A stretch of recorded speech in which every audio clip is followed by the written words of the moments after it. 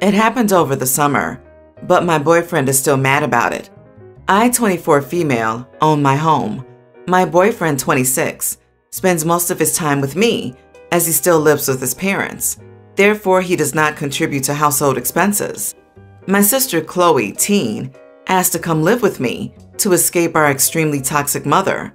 I agreed, and my boyfriend said he was fine with it, so she's been with me since.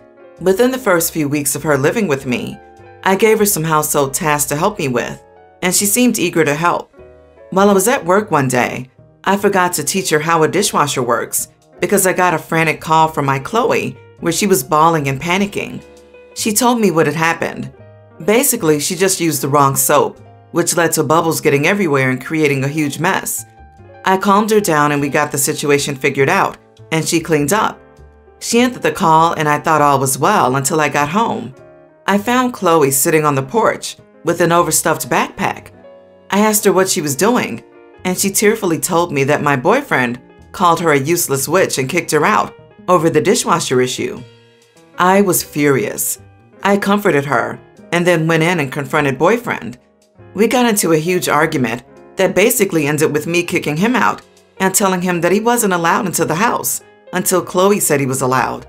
He got angry and told me that a teen girl shouldn't have the power to dictate our relationship. So I kicked him out anyway. He hasn't been in my house since. I've still been dating him, and every day he complains about not having the ability to get away from his parents and how he wishes I would just let him come back. I've tried to be sympathetic, but recently I told him to stop complaining. I don't want to hear it. He insulted and tried to kick out my sister, and this is the consequence. He got mad and started ignoring me, and I've been bombarded by friends calling me an idiot. I'm not fully sure I am, but I'm starting to question myself. Am I the idiot? Not the idiot. Your boyfriend majorly overstepped. I'm surprised you're still dating him, honestly. Also, he's 26. If he doesn't want to be in his parents' home, he's old enough to find his own place and move out. He shouldn't expect to be able to live with you just because you own your own place. Not the idiot. He kicked your sister out of your home? She has more rights staying there in my eyes than he does. She's your child and your sister. He's an adult. He could look into getting his own place if he's so desperate to get away from his parents. Honestly, I don't see why you're still dating him after what he did. And now he keeps complaining and ignoring you? You can do better. Why are you dating him? I can understand not breaking up with him over this if he was apologetic for overreacting. However, months later, he still thinks his behavior was an appropriate and reasonable response to a mistake with an appliance? What about him is so good that it makes this ridiculous thinking okay to you? OP, there are so many red flags in this, it's hard even to know where to start. He is 26 and bounces between sponging off his parents and you. He was unnecessarily cruel to your teenage sister. He thinks he has power despite contributing nothing. Now that he isn't getting his way, his answer is to ignore you? He's letting his friends harass you. From everything else, I'd be willing to guess he's encouraging it. It would be best if you got rid of this guy. You're the idiot if you stay with a man who thinks calling someone a useless witch when they make a mistake is acceptable.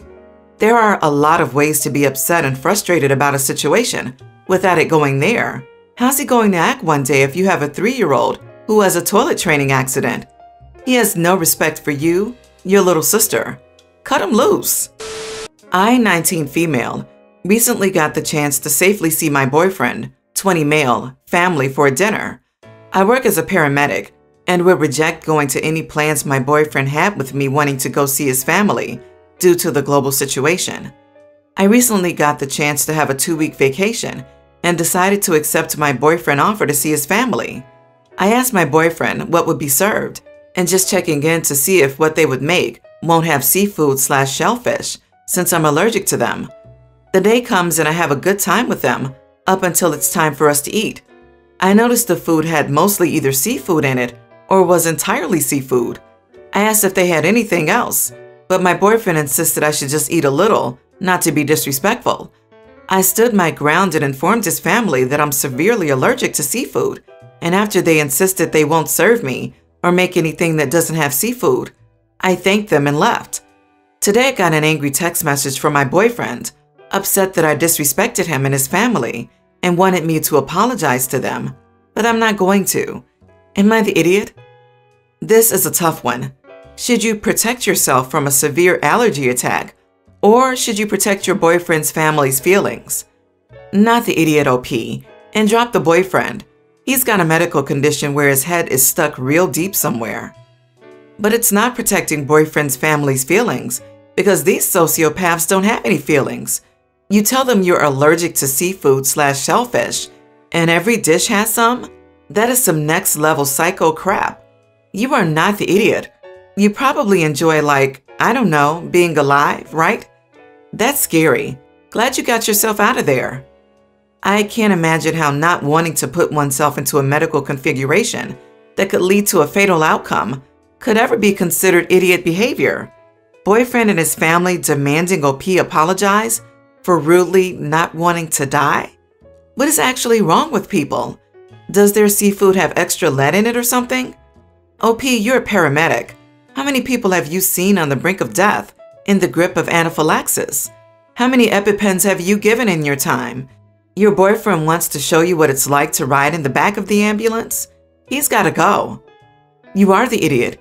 You couldn't have just had a tiny bit, had an allergic reaction and died. Honestly, this generation is so disrespectful, caring more about their life than the hard work they put in to make that meal for you. In seriousness, I'm joking. Not the idiot. Allergies are serious. Red flag. Keep that in mind. Today, I, 29 male, had to stay overtime because my boss assigned me extra work just as I was going to leave for home. It was raining extremely heavily when I left my office.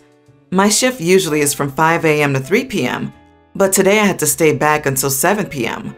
Most restaurants were closed due to heavy rain, so I called up my wife, 27, and requested her to keep some food for me in the refrigerator before going to bed. She said okay. I reached home only at 10 p.m. because of the heavy rain and traffic. I was feeling dizzy because I have type 2 diabetes and could not go very long without food, but I hadn't eaten anything since 5 p.m. I tried to look for food in the refrigerator but couldn't find anything. I rummaged through the shelves but couldn't find the chocolates and other sweets I had stored for times when I experienced dangerously low blood sugar. My wife then came out from the bedroom, hearing loud noises. She gave me glucose powder, and I started feeling better. She apologized for not cooking and said she was feeling tired because of her pregnancy. I asked her what happened to the sweets I had stored in the cupboard in case of such events. She said she was craving something sweet, so she ate them all. I yelled at her, saying I could have died and gone into a coma because of her thoughtless actions if she hadn't come to my aid on time. She got angry at me and said I should be considerate of her pregnancy cravings. I told her that cravings weren't serious enough to kill her, but low blood sugar could have killed me. She went into the bedroom sobbing. Am I the idiot? Did I overreact? Not the idiot. If those snacks help you with your blood sugar, your wife is a major idiot for eating them. I hate how people act like pregnancy is a disability and an excuse to act however they want. I get it. I've been pregnant twice, but you can't just expect that you can do whatever you want and everyone else has to bend to you. That was very careless of her, and she owes you an apology. Yeah, especially the part where he calls ahead of time, asking for food to be ready because the restaurants are closed, and she just blew him off with that, as well as eating all the snacks. It almost seems like she got a phone call from him that he had low blood sugar, and then she went and ate all his low blood sugar stash. Something smells resentful and off about this situation. You are the idiot. You're a grown adult. You are responsible for managing your diabetes. You surely could have picked something up at a grocery store or service station during your somewhat inexplicable 3-hour journey home. You did let your insulin level get so low that you arrived home feeling dizzy after not eating for 5 hours. It's your own fault. Not the idiot. Those are put aside for emergencies, not for her cravings. And honestly, I'm tired of women using pregnancy cravings as an excuse. I'm 33 weeks pregnant, and not once have I eaten my boyfriend's snacks or made him get up at 2 a.m. to go get me something. I either find something else or suck it up and go back to bed. It's not that hard to be a decent partner. 3 years ago, my 30 male sister, 36, and I had the opportunity to get our dad, 62, a house that was close to us after our mom passed away. Before her passing, he used to be this funny, friendly, and happy guy who always made jokes and was the sunshine of our lives. But with all due reason, after my mom died, he became sad and lonely. He cried almost every day. It hurt our hearts to see him like that.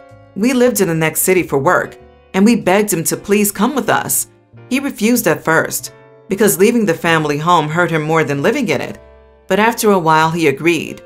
He chose a small house just for him and his pets. We didn't rent him an apartment because he's not that kind of guy. He has a 2016 Aveo that doesn't drive that much right now, but from time to time he likes to go back to our hometown and spend the day in places he and my mom used to go. The problem with this is that he can last a month or so without moving the car. He uses it more during October to December because it was my mom's favorite time of the year. Thus, his neighbors, a 25-ish married couple, use his driveway because the dude owns 4 cars and doesn't have the space. My dad doesn't have that much of a problem since he leaves the car in his garage and told me that he just calls the girl whenever he needs to get it out. She moves the other one until a few months ago when the girl is nowhere to be found. The guy is home all day. He asked him a few times to please move the car, and the dude just says, yeah, sure, and takes an hour or two to do so. And my dad can't drive because it's already too dark for him to see. Yesterday I visited him, and he wanted me to take him to see some sports cars. I don't know, men. He's like a child that he found next to a park, like those public car pop-ups. I'm not sure. He wanted to drive his car, but the neighbor had his in my dad's driveway, and so we went to ask him to please move it. He said yes, but after 30 minutes of not seeing him, my dad explained the above to me, and I said no problem and called someone to get it towed. The dude freaked out when he saw what was happening and asked what I was doing. Apparently the dude doesn't have the proper documentation for the car and can't get it back because he doesn't have the money. He's calling me an idiot, and while my dad doesn't agree with him, he doesn't agree with me either. But man, my dad was doing him a favor, and he acted like an entitled idiot. However, if I was wrong in my acting, I'm willing to apologize and get him his crap back. Not the idiot. Your dad was doing him a favor, giving him a privilege which he overstepped on. If the dude has 4 cars and can't park them, he needs to sell some or find a proper place to store them. He's old enough to be able to learn about consequences, and your dad owes him nothing. Oops, play stupid games, win stupid prizes. Everyone's the idiot here. Obviously, he shouldn't be an idiot about parking there, but this is your dad's house and driveway, and he's going to have to live there next to this guy that you just made angry. If the guy retaliates, it's going to be against your dad, who now has to be afraid of that and have a bad relationship with the neighbor. This should have been your dad's call, not yours. You are the idiot because you should have given him a warning. Your dad seems super sweet, and I can understand why he would be upset. He probably doesn't want any problems with his neighbor. He should put up some boundaries, though. They are lucky your dad allows it in the first place. If he asks for it to be moved, they need to get up and do it right away. The dad is clearly non-confrontational. They legit abused his generosity twice.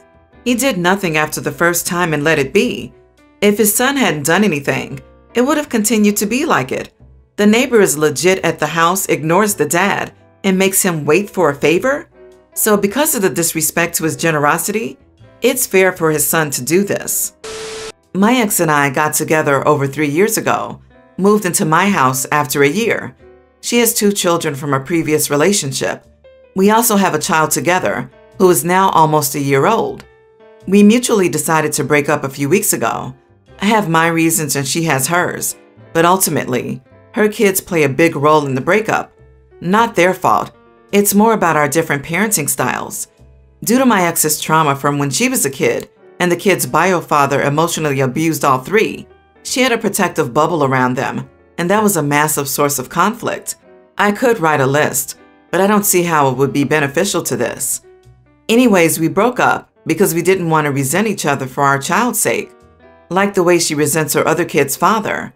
They have been staying here until she finds a new place.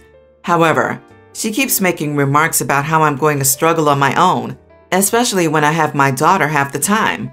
I've left it because I'm pretty sure she's projecting. She will undoubtedly struggle, but it is also time. I was having a particularly bad day at work, and she knew, and she brought up how I would cope with work and our daughter. My life would be easier when they move out. Yes, I will have my daughter 3 nights or 4 days a week. I changed my work pattern so when I do have her, I don't have to work, so I have no issues there. Looking after my daughter would be a breeze. I have no issues now looking after her. In fact, I made sure I have her more than her mother because I love spending time with her. And it will be even easier when she and her kids move out for so many reasons. The biggest is that all 3 cannot help themselves and always have to disturb my daughter when she's trying to sleep. So then she doesn't sleep and gets cranky and whines until I take her to my mother's so I can put her to sleep in peace. All 3 are extremely messy.